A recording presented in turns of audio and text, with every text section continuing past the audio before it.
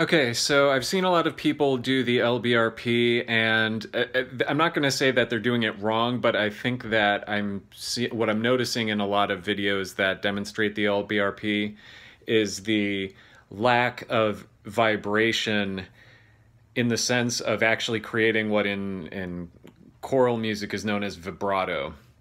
So the important thing about this is that there's a difference in tone when you just sing oh versus when you sing oh. You see the difference? There's just one's just like a flat tone, oh, and then the other one actually allows that little lilting up and down, oh. And you can see this kind of exaggerated in operatic stars, oh, like that. You don't want to go that far. It's just it gets kind of silly and indulgent after a certain point. But at any rate, I'm going to try my best to record this really quickly. So I'm just going to be following the technique as I learned it from Donald Michael Craig. And then I'm going to demonstrate it. Okay, so this is from my point of view, so I'm just going to quickly ground. Emphasis and feeling on the feet. Bringing up, I choose to bring up chi energy as part of this. And then I sort of do the visualization to make myself bigger, bigger, bigger, bigger. And then as I actually make the motions, I'm going to try to hold the phone like closer to me so you'll see it from my point of view, okay? But we're facing east right now. So what I do is I bring the ball of energy, which in this case is above my head, and I sort of visualize that, imagine it coming from infinity. Again, this is the Donald Michael Craig method. And just, imagine myself getting bigger, so everything, the entire galaxy and universe sort of comes down to my feet. And then visualize that ball of energy coming down. I'll just go ahead and show it, from this point of view.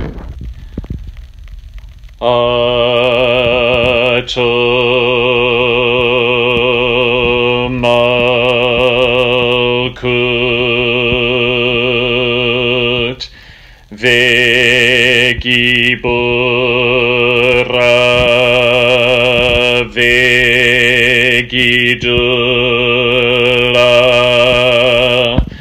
Liolama Amen. So this was the Qabalistic Cross. Hopefully you caught all that, but at any rate, right shoulder for Gibura, left shoulder for Gedula. And at each of these points, using his technique, you're just sending out energy into the cosmos that's coming down from the divine, from Keter, which is the crown. And when I do Leolam Amen, and when I do Malkuth, I send the energy down through my feet. When I do Leolam Amen, this is actually a subtle thing that has helped me out, is doing some heart work, allowing that energy to sort of suffuse itself and deepen itself within the heart center. So then, the point of view, here's where I begin banishing. So whenever you do a banishing, so you start at the lower left, you come up to top, which is spirit, so from the earth position to spirit, down to fire, and then you go on and complete the pentagram. Okay, so real quick, earth, spirit, fire, and complete the pentagram. Okay, so for this part, what I do is I visualize the actual pentagram that as I draw it. So I go, and there are a couple different ways to do this. One is to actually start not actually say the name of God until you've actually completed the pentagram. I don't do that anymore. I used to, but I don't. It's just way easier and keeps the flow going. Start at the lower left and go like this. And by the way, there's questions about pronunciation on this too. Jehovah versus Yod-He-Vav-He, which is more respectful in some Jewish traditions. You don't speak the name of God, that particular name of God. There's also Yehovah. Some of this is linguistic differences. I've found helpful using Damon Brand's particular pronunciation, which is Iaoe. So I'm just going to use that. The rest of these are kind of standard, but here we go. So I say,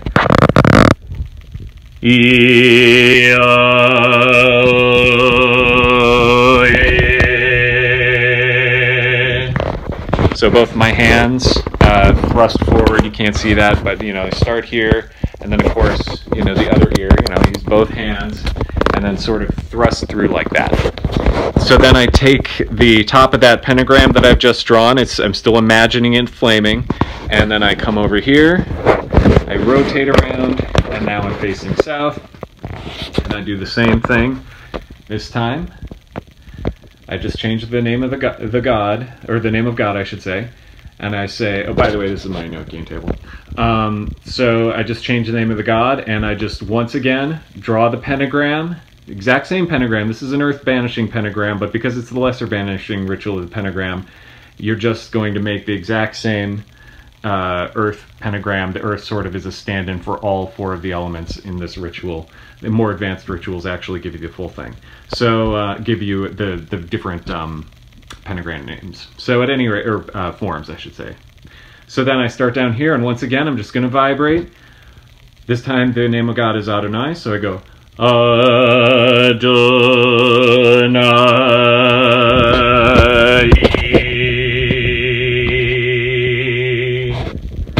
We're going to do the same thing, this time to the west. The name of the god for the west is El for the LBRP. Once again, connecting that same energy. I pop with a nice, beautiful white line. Eventually, we'll get a nice circle.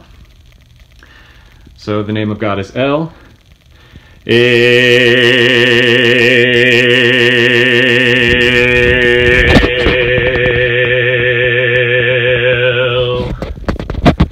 So you see the camera kind of moving with my left hand, because this is basically the left hand position of this. So then once again I do one more. This time the name of God is Agla.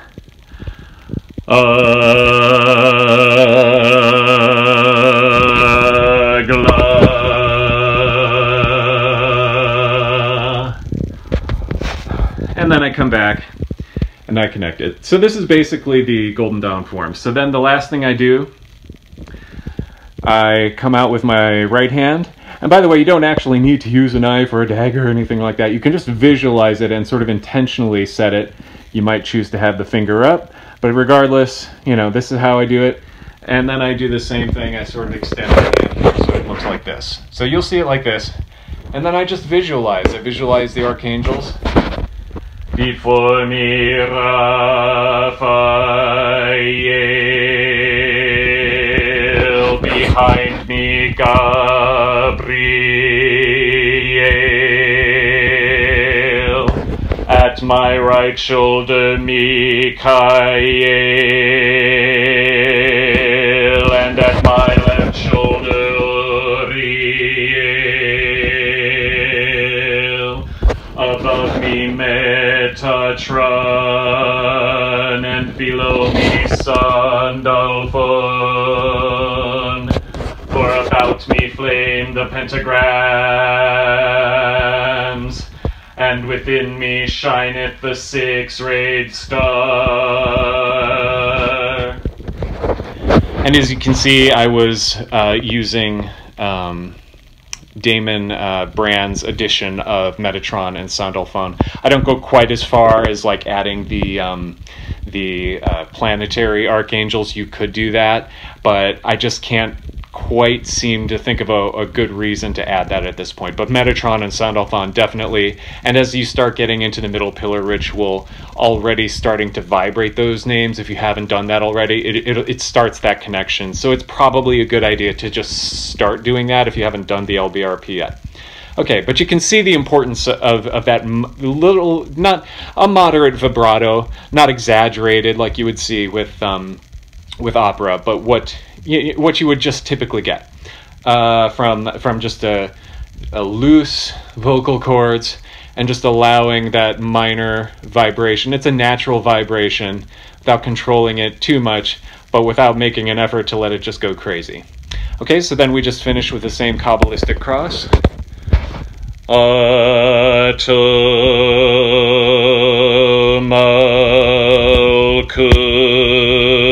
Malkuth Vegibura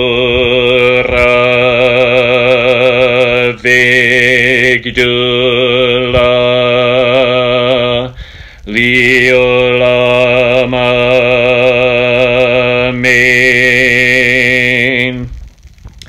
So this isn't really like the best, my best performance of that ritual. But it gets you the idea about what's necessary. Now, one quick thing: why am I so insistent on doing that and making that vibrato?